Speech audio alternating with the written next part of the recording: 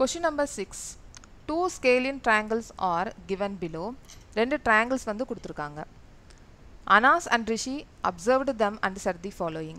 Anas வந்து triangle PQR is similar to triangle CBA.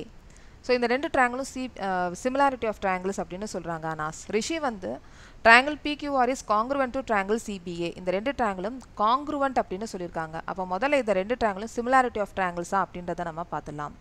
இங்க ஒரு வளைவு மட்டும் தான் கொடுத்திருக்காங்க ஆங்கிளுக்கு. சோ இங்கேயும் ஒரு வளைவு தான் கொடுத்திருக்காங்க. அப்ப இந்த ரெண்டு ஆங்கிள்ஸ் தான் ஈக்குவல். அப்ப R வந்து A க்கு கரஸ்பாண்டிங்கா இருக்கா அப்படின்றத பார்க்கணும். அப்படி பார்க்கணும் அப்படினா R வந்து 3rd பிளேஸ்ல இருக்கு, A வும் 3rd பிளேஸ்ல தான் இருக்கு. அப்ப இது ரெண்டுமே கரஸ்பாண்டிங் தான். சோ இது வந்து ரெண்டுமே கரஸ்பாண்டிங் ஆங்கிள்ஸ் தான். அதாவது ரெண்டுமே ஈக்குவலா தான் இருக்கு. Corresponding letters. இப்போ நெக்ஸ்ட் வந்து இங்க ரெண்டு வளைவு இருக்கு. இங்கேயும் ரெண்டு வளைவு இருக்கு. அப்ப இந்த ரெண்டு ஆங்கிள்ஸும் ஈக்குவல். அப்ப அதோட லெட்டர்ஸ் வந்து கரஸ்பாண்டிங்கா இருக்கணும்.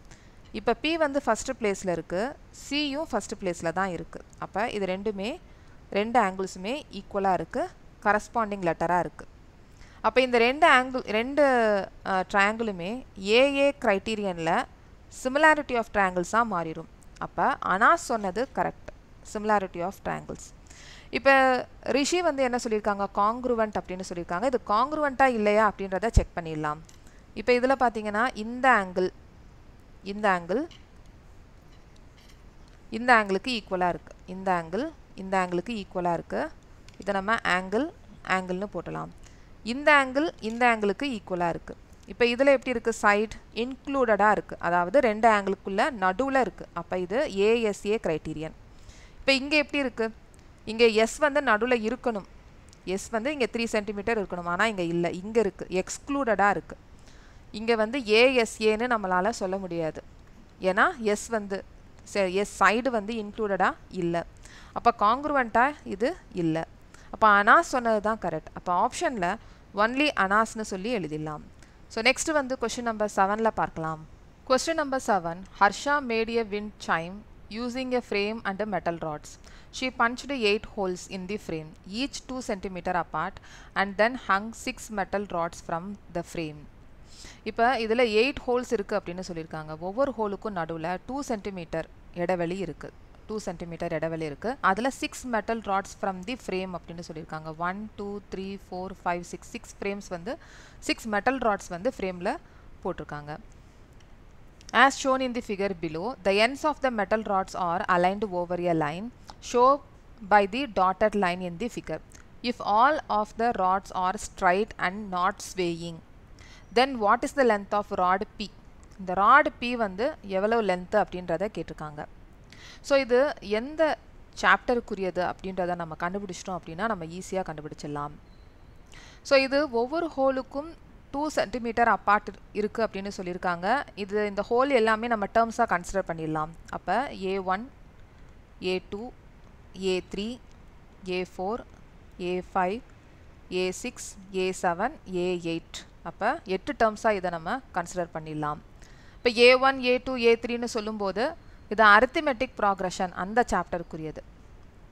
அப்போ A1 நமக்கு என்ன வேல்யூ கொடுத்துருக்காங்க, A1 ராட் வந்து 29 cm.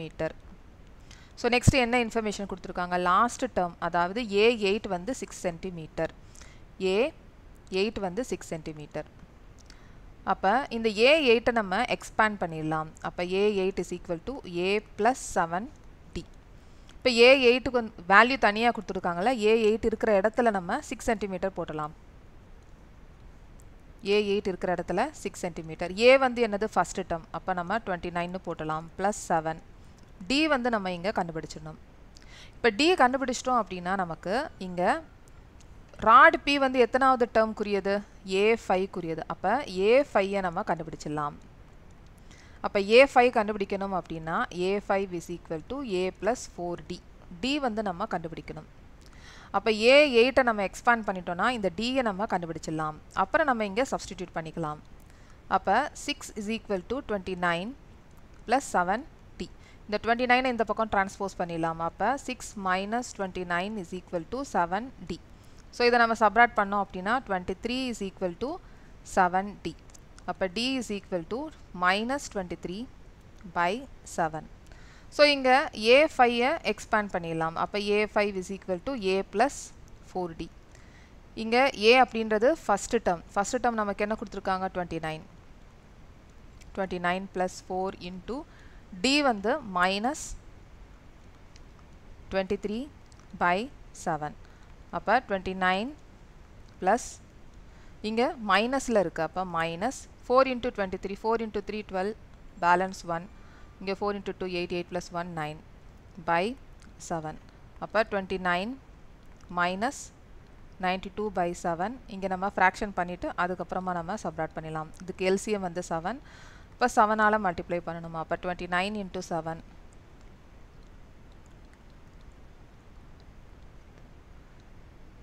ஸோ இங்கே 203 மைனஸ் 92. இப்போ 92வை நம்ம சப்ராக்ட் பண்ணிடலாம்.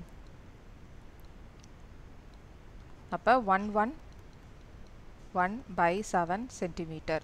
இது வந்து A5க்குரியது. அப்போ A5 is equal to 11 by 7 centimetre. A5க்குரியதான் நம்ம கண்டுபிடிச்சிக்கோம். இந்த ராடுக்குரியதான் நம்ம கண்டுபிடிச்சிக்கோம். இது A5க்குரியது. ஸோ ஆன்சர் வந்து ஆப்ஷன் D வந்து ஆன்சர். ஸோ நெக்ஸ்ட் வந்து கொஷின் நம்பர் 8ல் பார்க்கலாம்.